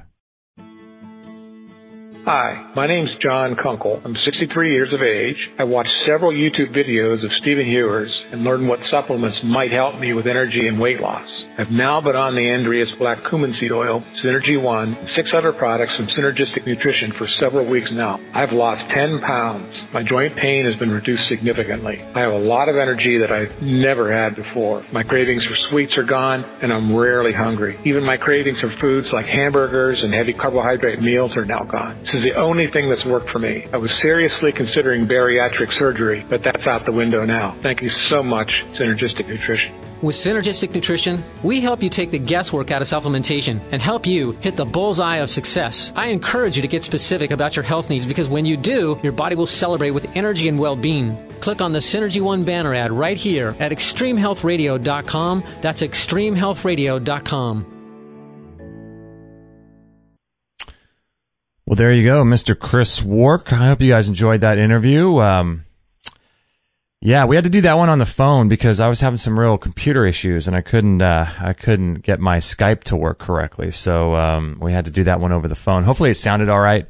Hopefully the audio was good. It wasn't too difficult to listen to, but yeah, very interesting guy. I like Chris a lot. We chatted for probably a half hour after the show off the air, and he was just sharing with me his journey a little bit more, and the things that have changed in his life. And I just I see these people being diagnosed with cancer, and it seems like every single day you get news of someone being diagnosed with cancer. Whether they be prominent people or just friends and family. It's like, man, it's so sad. I have such a heart for it. I don't know what it is. I just feel like maybe in a past life, or maybe God's given me some sort of compassion or sympathy or empathy or something extra and unique. Like just today, I woke up this morning and got news. I don't know if you're familiar with John Anthony West, but he is a famed Egyptologist, self-taught, and he put out some incredible DVDs called Magical Egypt, and they're awesome. And he's been researching Egypt and the mainstream media concerning Egypt, and has his ideas and theories and philosophies about what was really going on in Egypt. And he's just been studying this for, 50, 60 years. And I think he's maybe in his late 70s now, but he was just diagnosed with cancer. And the cool thing that I saw was that he got accepted to, being an unconventional guy, and being someone who doesn't really go with the mainstream, thoughts on things, as a result of, his research in the area of ancient Egypt. He got accepted to the Brzezinski Institute. If you guys know anything about the Brzezinski Institute, that is a place where Dr. Stanislav Brzezinski uses. Let me see if I can pronounce this correctly. It's called not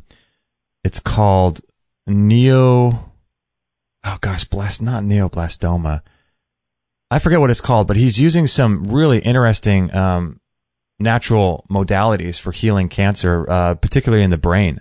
And I'm not sure if that's what John Anthony West has, but it was awesome that he got accepted there and he's doing something unconventional. But that's the thing. It's like everyone, I shouldn't say everyone, but so many people are being diagnosed, and it's just, I don't know. I don't like it. And I suspect, my theory about all this is that I think that people are being diagnosed with cancer more and more these days because cancer is essentially a fungus. A lot of people debate that, but there's a lot of proponents that say that, but it makes a lot of sense. A cancer is a tumor that's that's eating you away, much in the same way that candida or yeast or fungus does. And what I think is going on is that our lifestyles are so disconnected, not just from God and from source, but also from the earth. And so, just the other day I was talking with my mom and I was saying, "Hey Mom, have you been, cause many of you know that recently, I think I shared this on the show, she had a spot show up on her lung, and she got really nervous and, afraid, and, who am I to judge someone else's emotions, right? And so she wanted to go to the City of Hope and have a procedure, bronchioscopy, I think it's called, to go almost kind of do a biopsy of what that spot was, right? Because she had her lung, man, she's been through the ringer. I think I mentioned this on the show, or many of you guys know this, but in 95, she was diagnosed with the non-Hodgkin's lymphoma, given less than a 10% chance of survival. And it turns out that I was the only one who was a blood match for a donor for her to do a bone marrow transplant. So this is before, obviously, I knew anything about health. But this is the thing that's so weird, is that, you can't necessarily have a dogmatic approach, right? Because she was diagnosed in 95, and I donated platelets. I drove up to the City of Hope, I don't know how many days or weeks in a row, to sit there for hours donating platelets. And so we did that, and she was in that quarantine bubble, and she's had multiple stints of over a month long in the City of Hope Hospital. And what happened was she had a chemotherapy, radiation, surgery, and bone marrow transplant, and the whole 9 yards. And, you know, she's still alive, you know, and I understand that. And if anyone should be hailing and waving the flag against conventional treatments, it should be me, right? Being in the alternative health field. But what do you say to that, right? So I don't judge anybody's journey. Everyone has their own journey, and everyone has their own path through this life. And it's important, whatever it is, to be in tune with whatever that path is. So, you know, if your path is to do conventional treatment, you know, who am I to know? I don't even know what kind of food is the best food. How do we even know what kind of food or diet is reacting with our cells of our body at any given time? I mean, diet and nutrition is so complex, and it's so easy on one level, but it's so complex on another. And so nobody really knows what's happening inside our body with just the food that we eat, let alone these treatments. And so I'm in no way advocating conventional treatment, but all I can say is that, isn't it interesting that my mom got conventional cancer treatment? And I hate to see it, because that's what really woke me up. It's sort of like what Chris had going on. He had that Jack LaLanne thing happen in the waiting room, and then he had the book that was given to him 2 days after he prayed, and God delivered a book to him.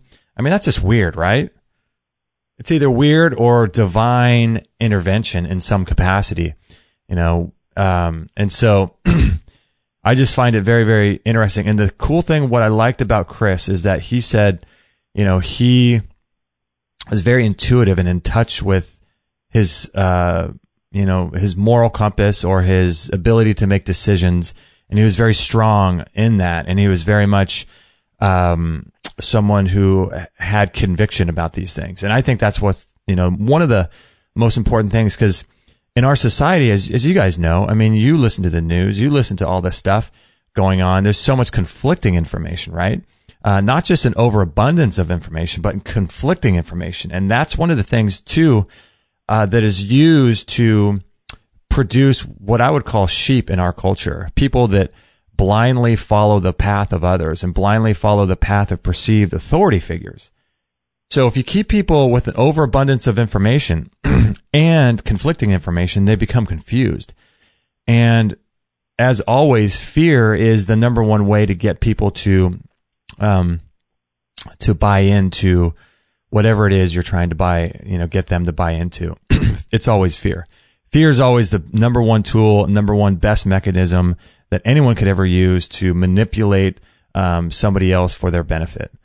And the only way you can do that is if someone is confused or has an overabundance of information. Sometimes you don't even need confusing information. Sometimes you just need too much information, and that becomes overwhelming, right?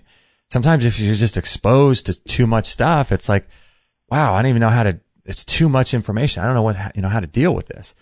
But then you throw on top of that conflicting information. And then so what happens is that people become confused. And if they become confused and unaware, they'll revert back to their old programming. And their old programming is what they were exposed to growing up and exposed to all throughout their lives through commercials and through media, advertisements, through songs and magazines and all that stuff, TV.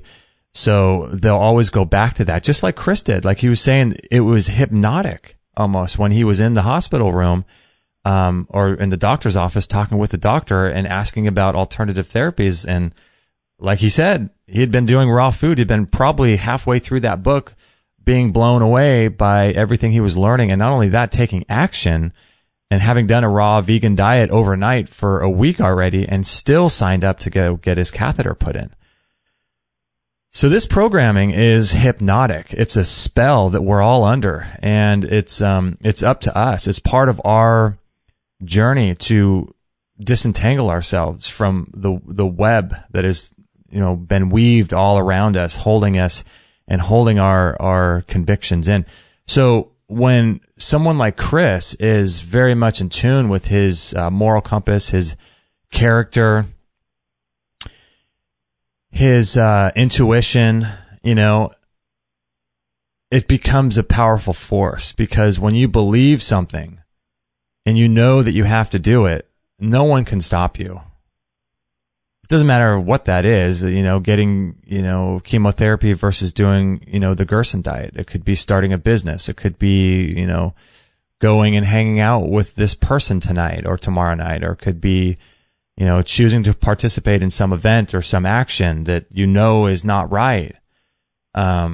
If you have a strong moral compass of who you are and what you're here for, it doesn't matter what fear tactics people can put on you. It doesn't matter what sorts of psychological manipulation or subliminal programming or anything like that. It doesn't matter what they put on you, because you know who you are, and you know why you're here and what you're doing and what the whole course of your life is. So it doesn't matter. So at this point, I think it's so important for us to focus on those things, to focus on building our character, building our intuition, understanding and listening to our body, knowing who we are, understanding what our role is here and what our gifts and talents are. And when you're in tune with all that, no doctor is going to be able to tell you anything that you aren't going to, have a feeling about and a really gut intuition about, and be able to make your own decision. And that's really what my goal here is of this site, is to, and these interviews and these podcasts, is to get people to rely on their own intuition and their own journey through life.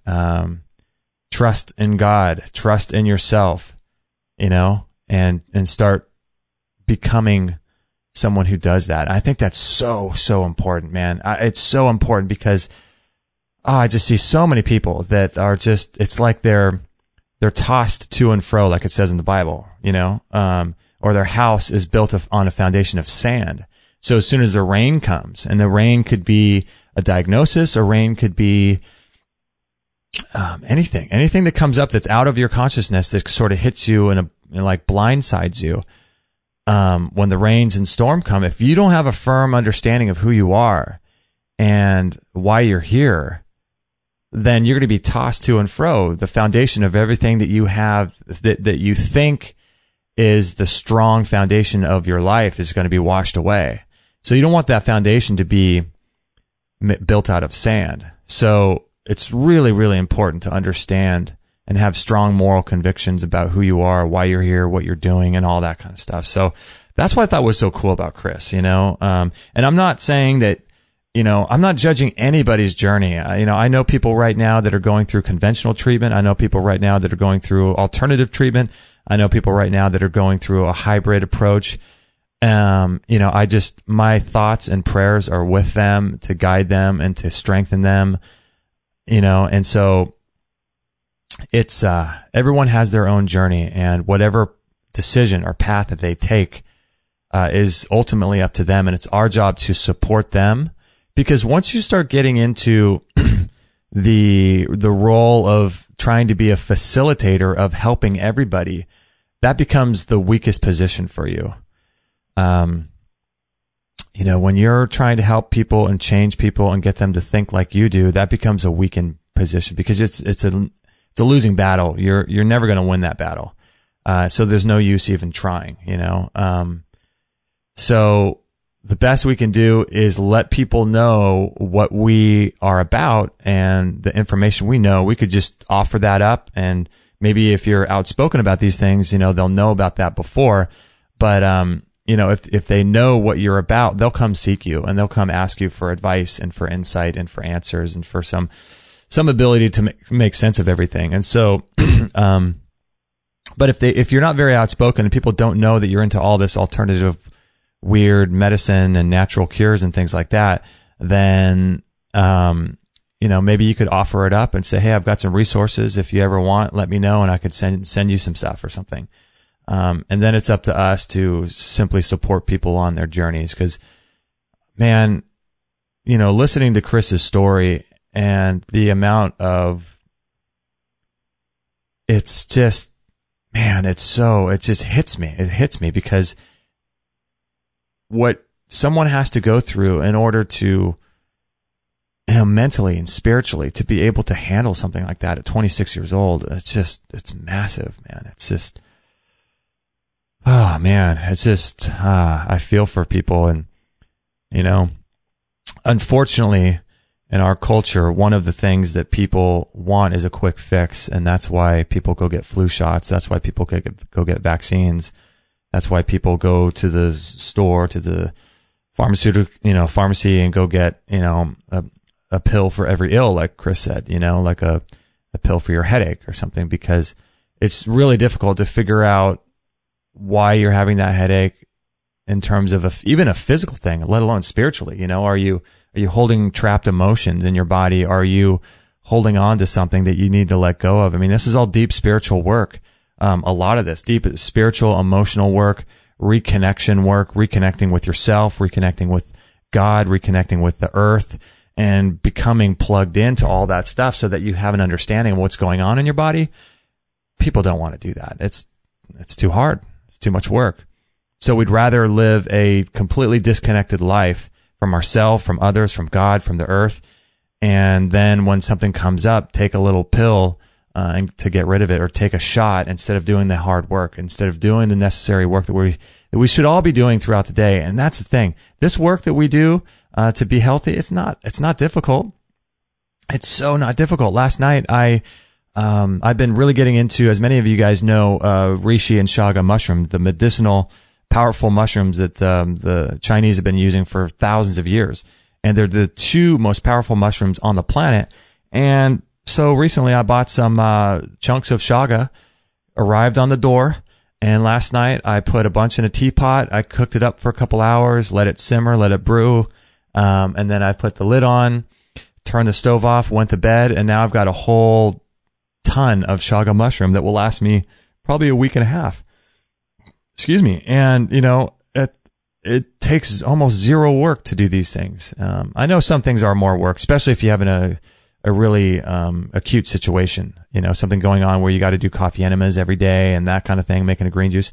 Sure, it's work, but it comes down to how much you value yourself and how much you think you're worth in terms of why you're here on the planet. I mean, this being on the planet is a 400 trillion to 1 odd. I mean, you beat the odds 400 trillion to 1 that you exist.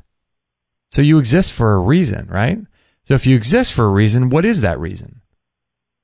And why don't you not exist anymore? Why did you die, years ago? Well, there's obviously some kind of plan for you. There's obviously some kind of reason why you're here, right? So figuring that out and understanding that if God sees a reason for you, or if you don't believe in God, then the universe, or however you want to label these things, has a reason for you being here, then there must be some good on the planet that you're supposed to be doing that you haven't tapped into yet. So if that's supposed to happen, then by not pursuing that, you're robbing all of those people that you're supposed to help, right? Because those people want to be helped by you and need to be helped by you, but we're not tapped in enough to know in what capacity we can help people. So, I mean, it really does get in all this health stuff and all the stuff that we do. It sounds like, okay, you just change your diet. You eat a raw paleo diet or a vegan diet or whatever. You change your diet. You start taking, supplements, and you do these things. And a lot of times people think it's just purely physical. But when you really get to the meat of it, you really get down to the brass tacks. It's a spiritual journey. All this stuff. It's all spiritual journey and awakening in that way and learning more and reconnecting with God. And when you do that, you reconnect with yourself, you reconnect with others, you reconnect with the earth. Because we were never meant to get cancer at 26 years old. We just weren't, we just weren't. It's a lack of connection, I think, that's one of the major causes of so many people being diagnosed these days. It's a lack of living in harmony under God's laws and nature's laws and the universe's laws. It's lack of living in harmony and in connection with those things and being able to live closely to the land and closely to nature. Not saying that, if you go out and live in nature, nothing bad is going to happen, But what I'm saying is that every aspect of our life has been completely hijacked in the sense that we're just not connected to anybody anymore, and we don't even know our neighbors. And it's just it's weird. It's really weird, and I think we've got way off course. And it's excuse me. It's really awesome to see Chris doing what he's doing. I love it so much. Excuse me, I got a bug in my throat. But I love what he's doing so much, and I'm super supportive of him. So if you know of anybody who has been diagnosed with anything and are just sort of in flux, or maybe newly diagnosed, anyone dealing with cancer, send them this show, and I hope it helps them. This will be. Let me make sure I get this correct. Let me make sure our website, I think it is episode 507. I still can't believe that we've done 507 shows. And all those shows are free. We're listener supported, so everything is free. And you can just download them and listen to your heart's content from our website or from iTunes or wherever you want to listen. Stitcher. We're on Stitcher as well, or YouTube. But I can't believe we've done 500 shows. That's nuts.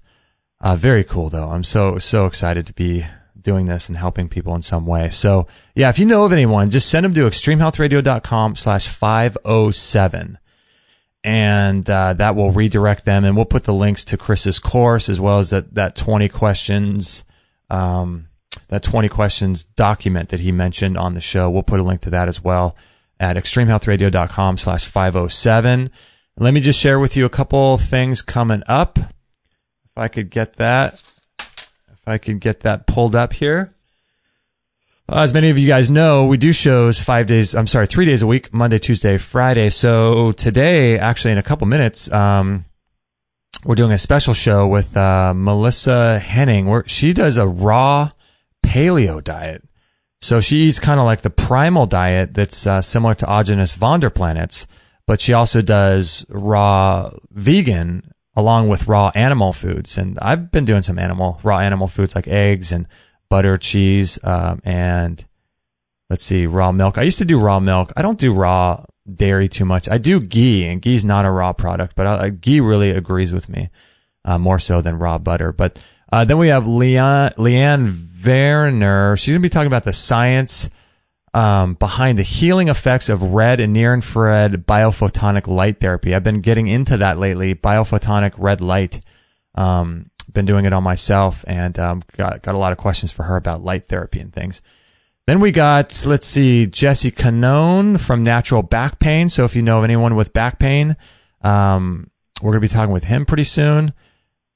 Shan Jones, the Good Skin Solution, natural healing for eczema, psoriasis, rosacea, and acne.